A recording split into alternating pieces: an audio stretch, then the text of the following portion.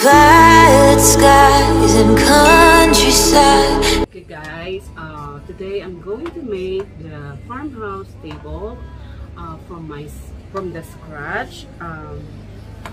Itong gagawin ko ngayon ay farmhouse corner tables, and I'm going to show you guys on how I make my tables from scratch, and this will be a educational for you, and hope you guys will like it. Okay, just do it.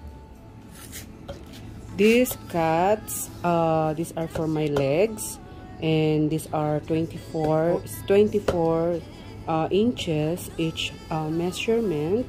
So ito yung pang legs ko sa aking farmhouse corner table, and plus I cut two different sizes para sa bracing niya. So this one I made it for myself. It's my standard measurement. It's 11 inches each cut, kasi ito yung gagamitin ko sa sides. Then I will cut it in half, so it will make the sidings evenly. And this is 10 inches only. These are for the different size of the sidings also. So different cuts, it's 11 and the 10. And then this one naman, gagawin ko to para dun sa mga pang X ko. So yung pang cross sa sides ng aking mga table. So I measured it 24. This is what I use and the standard measurement that I do on my table.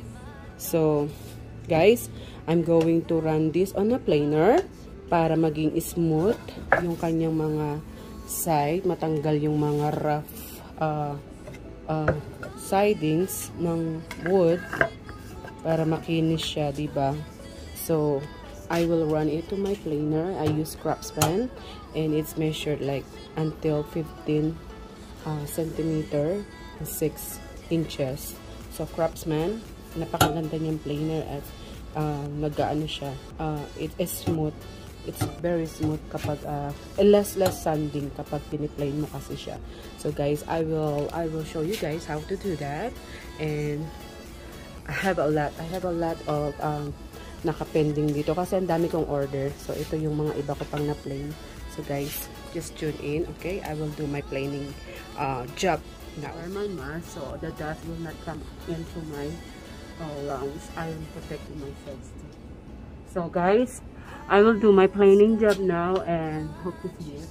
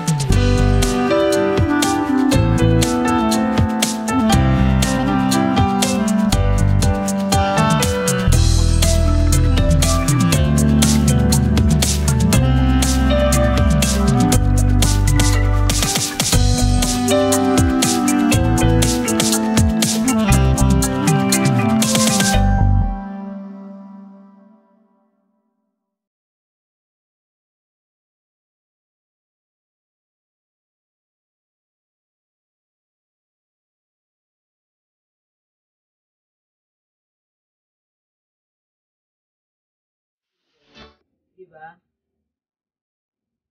Yan.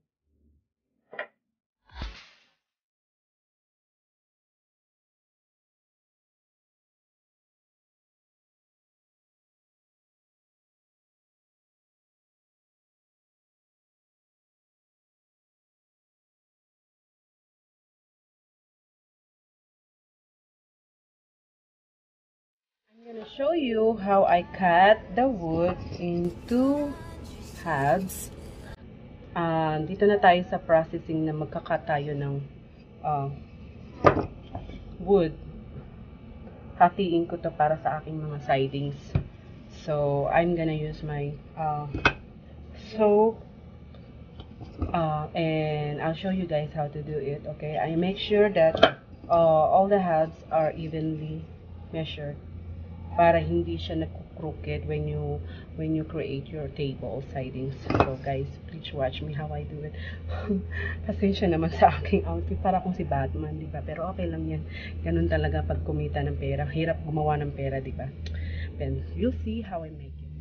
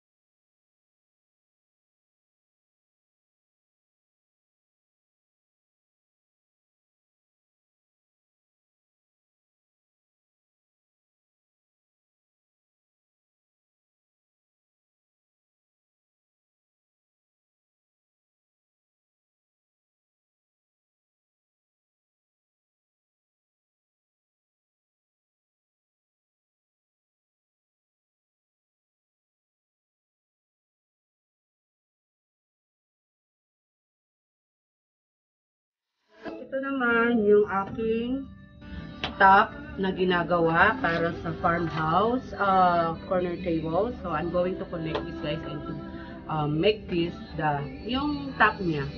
So guys, watch how I make it.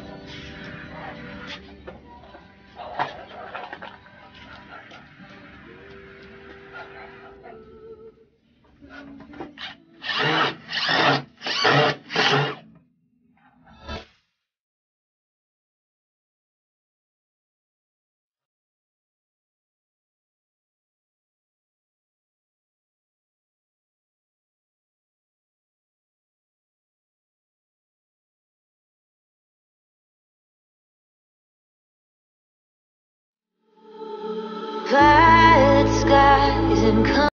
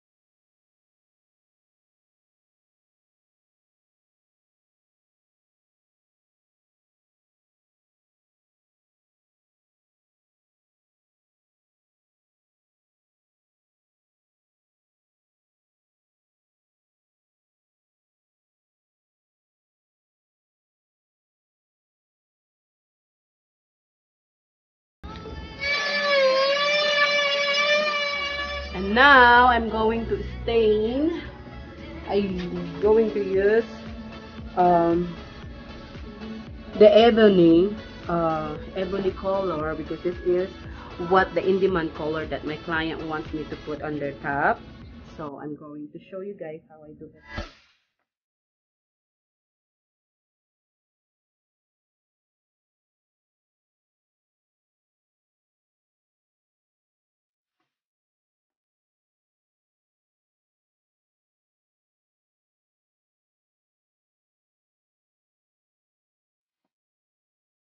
Violet skies and countryside, it all comes flooding back to me in watercolor.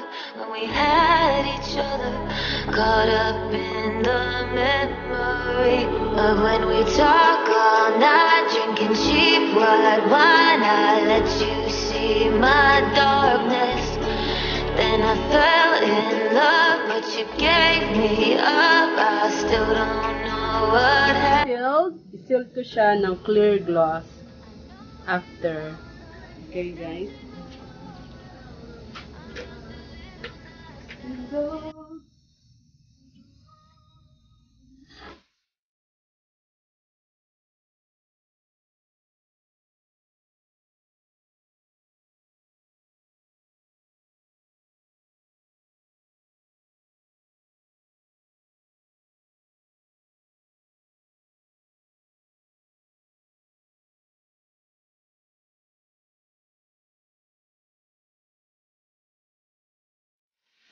Moving forward, I'm going to create the table itself already. So I'm going to have these 4 legs.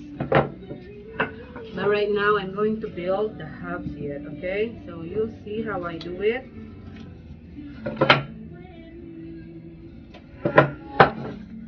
So guys, ito yung 11.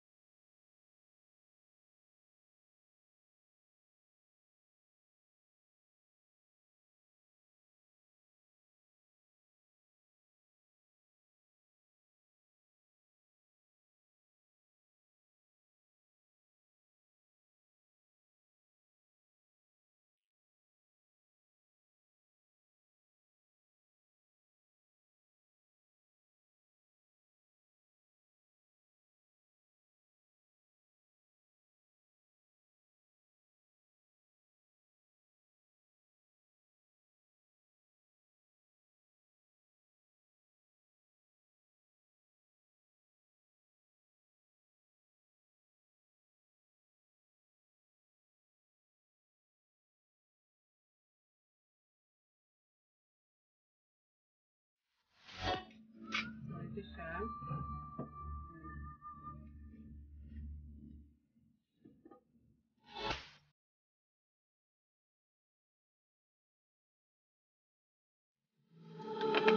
Violet skies and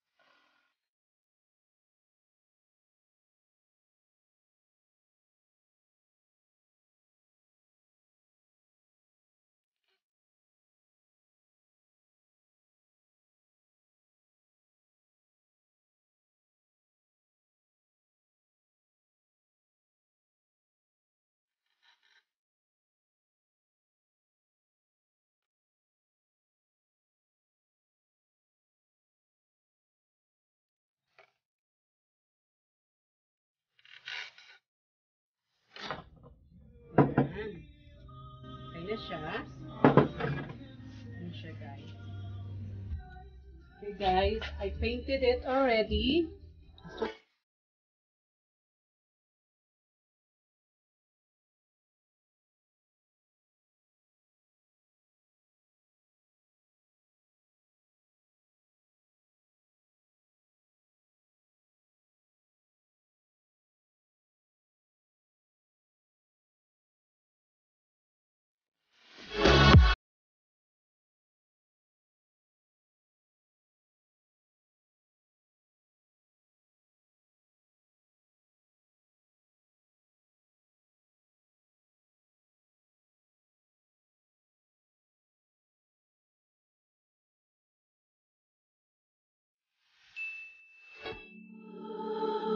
Fly